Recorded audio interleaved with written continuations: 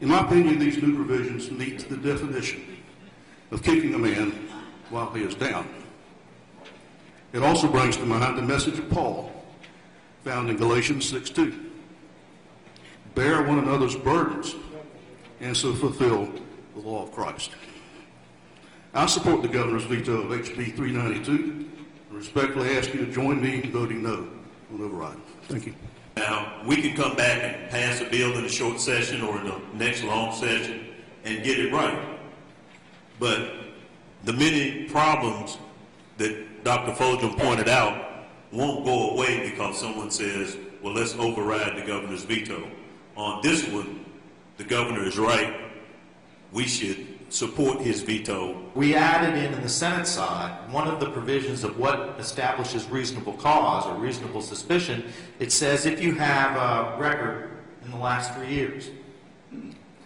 Well, I've decided to take some look at that, and I can't for the life of me figure out why, because someone once did something wrong within the last 3 years, that alone gives rise to reasonable suspicion to then have them drug tested or record checked. We all make mistakes, and their only mistake at this point, as far as we know, is being in court. Not something they chose to do. If you vote against this override vote, you're saying those illegally using drugs are okay to continue receiving benefits. If you vote against this bill, you're saying that government agencies should remain in their silos and not cooperate to keep us safe. I urge you vote for the bill. And to imply that my opposition to the bill is based on my liberal attitude of supporting drug use is just inaccurate.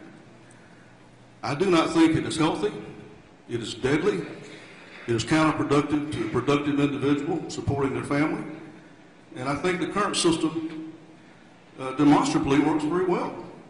And my only puzzlement here is why we're trying to change a system that seems to be working just as well as it can be. And I'm certainly aware of the fact that the governor's Executive Order 21 implemented the first part of the bill involving fleeing felons, probationers, and parolees.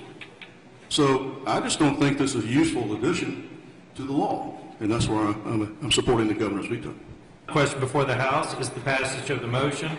It's the motion to pass House Bill 392, notwithstanding the objection of the governor. All in favor, vote aye. All opposed, vote no. The clerk will open the vote.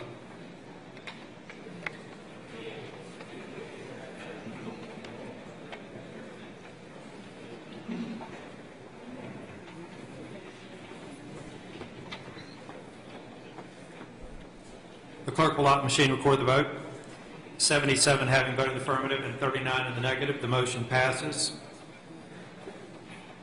The Senate will be so notified by special message.